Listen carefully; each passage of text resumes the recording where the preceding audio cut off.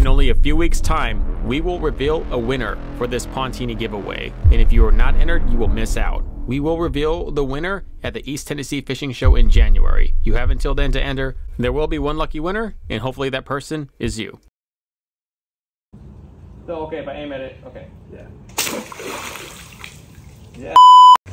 So, might just. I managed to completely destroy his bow. Yeah, maybe. I should have had you start with the kids' bows first. Yeah, probably, maybe. Yeah, the kids' bow.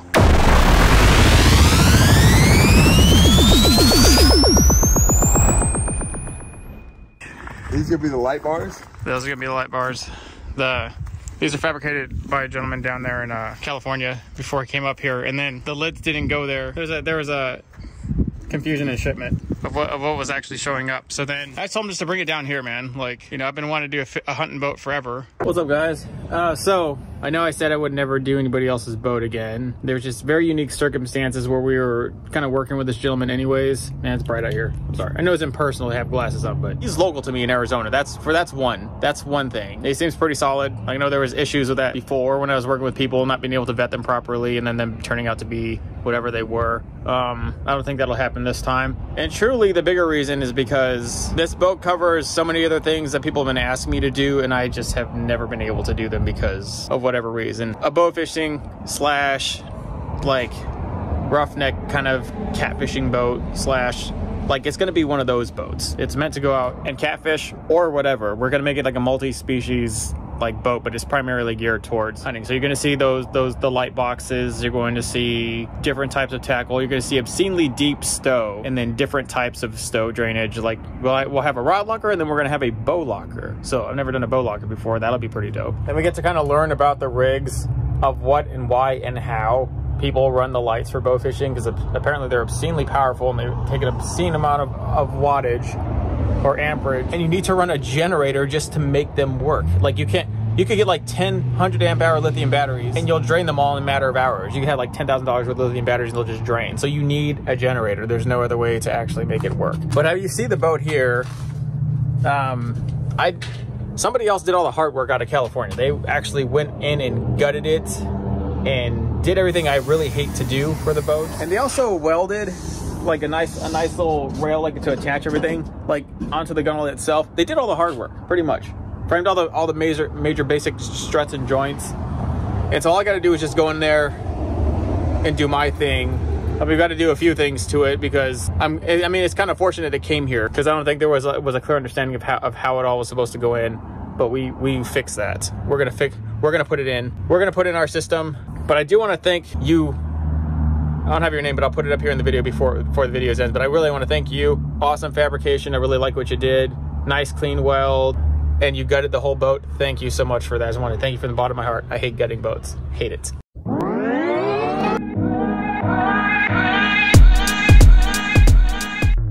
Hey guys, I'm here in Phoenix. It's raining. Oddly, I don't like it. But I had to take a break away. I had to take a break away from Havasu to kind of come and talk to John and meet up with him. We'll be meeting up with him today and getting a grasp on what it is we need to actually put in the boat. Binoculars, because man, I can't find those seagulls out there. The boils are happening now. When I get back, they'll be there. They'll be active. Hey guys, here we are. He said he needed a truck to haul of his stuff, and he was not lying. So I have a 350 long bed, and we barely got it all in. That has got to be the longest. That is the truth. The longest. Yeah. See, that's the trolling motor from there to there. 72. That's an 8-foot box. Yeah. It was like 2 inches off being 8 feet. It barely fit in the back of the truck bed. That's a 36 volt. Jeez, man, you went. That'll pull that boat. You know, I do it all by hand and make them here, but and I make bows and all that stuff. This is some of my Euros. And is that from this year? No. Oh. No, you know, that's over the years. Again, that pile of elk and. Oh yeah, look at all that. Those are legit. I just don't have a place to hang them. They're just like. Wait until you see what. How did you get them so clean? These are some of them were boiled, some of them were put in with beetles. Oh, so you just like let the bugs eat everything off? Yeah, it's they're a type of beetle that basically eats flesh, and you put them in the beetles. The beetles eat them. I mean, pick it clean, and then you just have to, you know, there's a process to it. But What is this called? this is Longhorn sheep? No, this is I do have a bighorn sheep. Bighorn sheep. Okay. Yeah, these are Arizona mule deer. This is just This is called a mule deer. Yeah, these are mule deer. Oh, okay. This is a Texas doll. This is a black buck. This thing seems like it's got some pretty good use here. Are you like shooting this like in the garage? No. Putting a hole through the wall? No? No, I just threw this up here right now. But all right. Actually, I have done that when I do some tuning stuff, because you're only supposed to shoot from like 6 feet when you do. It's pretty confident, huh? Like me, if I'd have like a metal wall there just in case. Yeah. Things went bad. But oh, those are rad. Yeah, this is a bow that was one of my first really successful bows.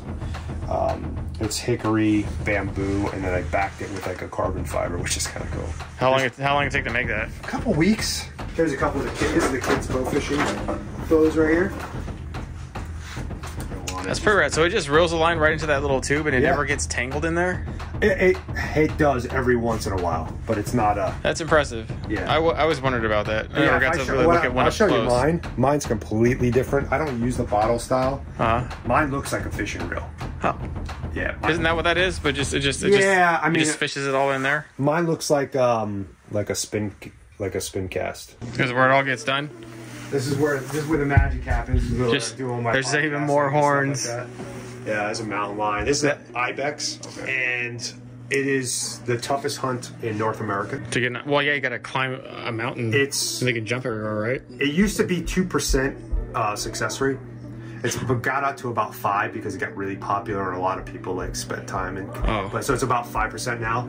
And I was the first guy to do it with a bow on film, and I actually have that videos on YouTube. So 2% success rate, 98% failure rate. Yeah. That's probably why I only have one. It's got like a 75% abandonment rate. So where people will go, they'll hunt for like 3 days and like, oh, shit, I'm not gonna do this.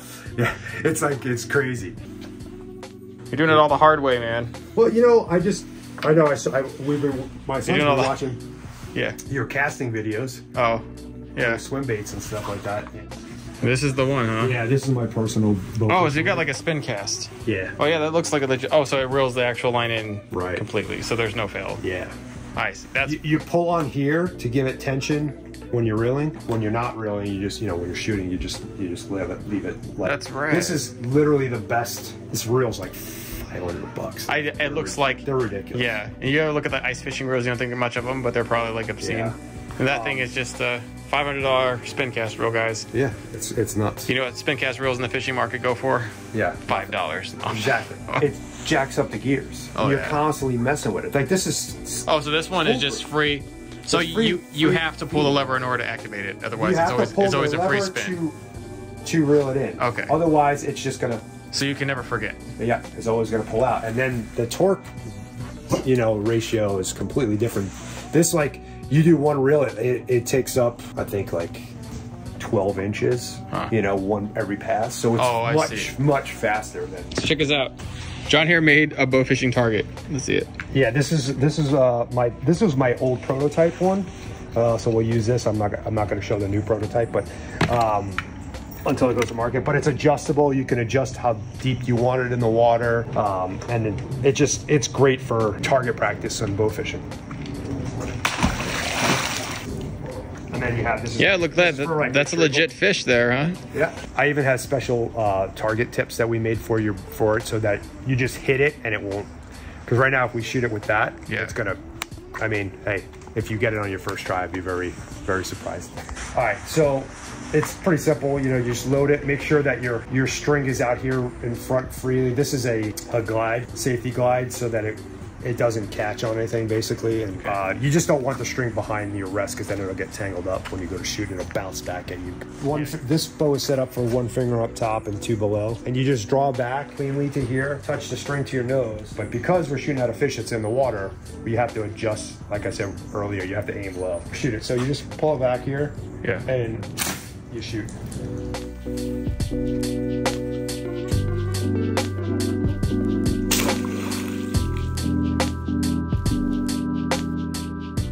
So might just. I managed to completely destroy his bow. I don't think he's gonna invite me back here. No, we're gonna teach you how to do it the right way. Yeah, maybe. I should have had you start with the kids' bows first. Yeah, probably. Maybe. Yeah, the kids' bow. It's all right. How much is that gear? Don't worry about it, man. Jeez.